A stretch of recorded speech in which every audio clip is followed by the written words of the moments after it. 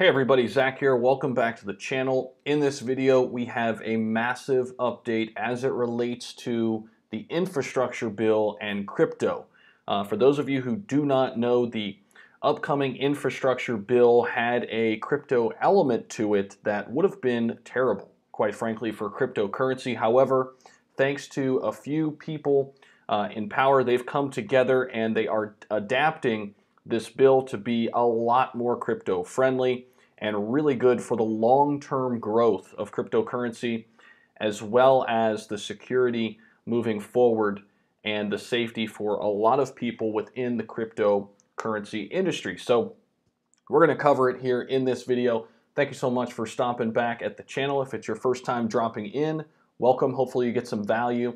Pretty confident that you will. If at any time you do, give the video a thumbs up. Hit that notification bell so you know every time we put out another video or go live. We do some live streams as well. And subscribe to the channel across the board.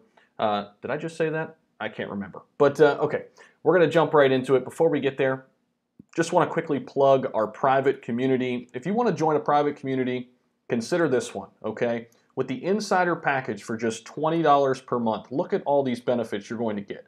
Buy and sell trade alerts. Every time I buy, every time I sell, or add on to my position, I'll let you know. Insider content where you can direct message me at any time asking about your portfolio. I'll take a look at it for you, give you my advice. Again, not a financial advisor here, just for entertainment, informational purposes, but I'd be happy to lend a helping hand. Group portfolio access. We update this each and every month. You're going to get to see how you build a portfolio. We can do that together. As well as every Monday, you're going to get 5 crypto to watch. I already sent out my 5 crypto this morning. I do that each and every Monday. So let me know if you have any questions about that, and can't wait for you to join our private community. All right, so let's pop into it. CoinDesk just updated us on the latest as it relates to the infrastructure bill and crypto tax. So the infrastructure bill's crypto tax provision helped hold up the overall bill last week, because people are going back and forth on what should be done. So U.S. Senators Cynthia Lummis, or I'm sorry, it's Lummis. It rhymes with hummus. I'm going to show you that because she mentioned this on her Twitter page, Lummis. I wanted to say Loomis, but she's a U.S. Senator from Wyoming, as well as Pat Toomey. Both of them announced a compromise involving Democrats, Republicans, and the Treasury Department over a contentious tax provision in the Senate's infrastructure bill on Monday that would exempt crypto transaction validators from a broadened definition of quote-unquote broker.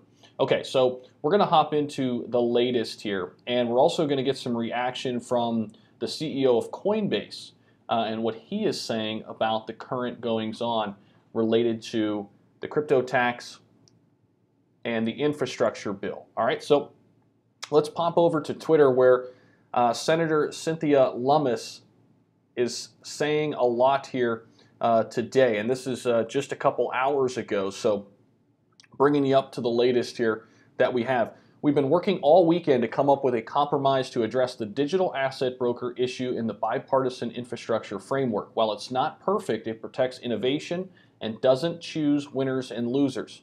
Today we're going to push for an anonymous consent agreement on the Senate floor, which we are hoping will be successful.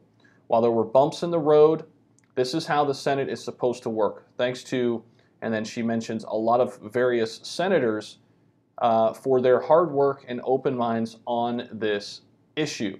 So we're still waiting to see kind of how this all plays out, but we can bounce over here and read a little bit more on this subject. Senator Ron Wyden's dedication to protecting software developers and digital privacy rights is the main reason we ever had a chance to fix the infrastructure bill. He went to bat for us out of personal passion. No matter what happens next, he's a true champion. Thank you, Senator.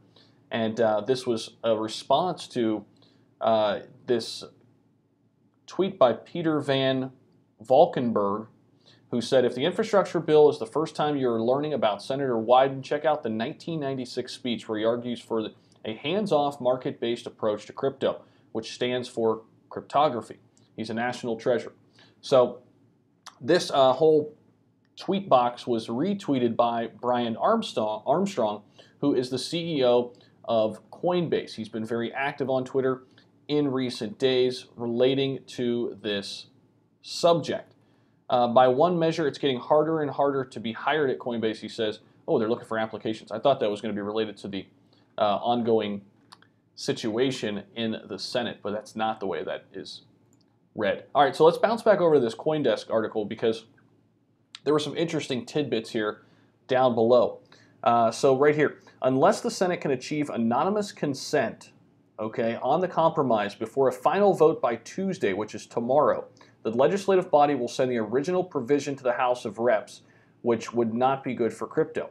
Now, we're going to continue to watch this very closely. The bill, which has been held up repeatedly for a number of issues, including the crypto provision, seeks to fund $1 trillion in both the infrastructure maintenance and new initiatives like electric vehicle charging stations.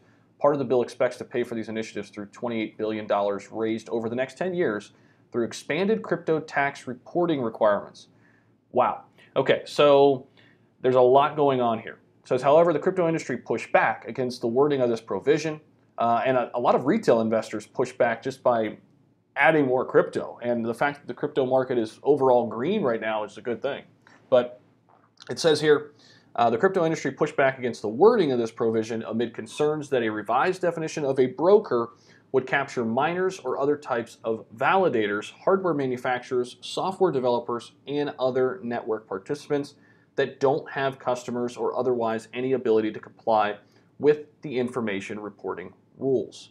Okay, so the senators that I mentioned before, they introduced an amendment to exempt non-broker type entities from the legislation.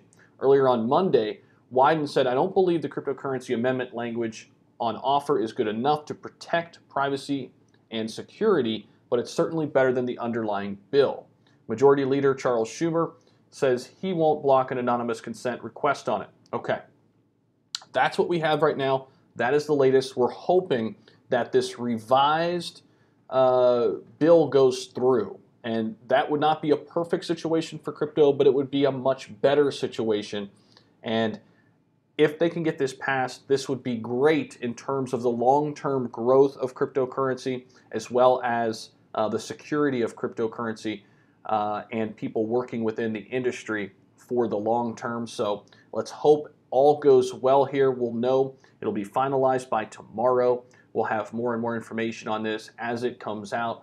And I'm sure we'll be talking about it over at the private Discord too. So come on over, join us over there. We'd love to have you. And again, you're going to get a lot of these perks. You're also going to get access to a bunch of smart people in the cryptocurrency space. We have a plethora of people over here who are willing to help all the time. They're talking about cryptocurrency. So come on over and join us, and I will see y'all in the next video.